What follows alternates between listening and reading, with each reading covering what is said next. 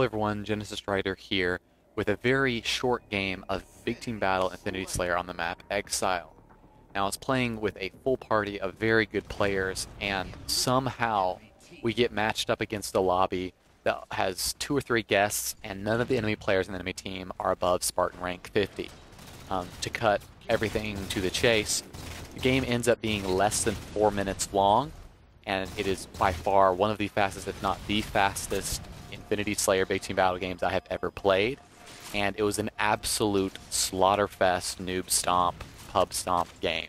I get 24 kills, 0 deaths, a pretty nice multi-kill, and the comparison between our total score and the enemy team's total score is absolutely unreal.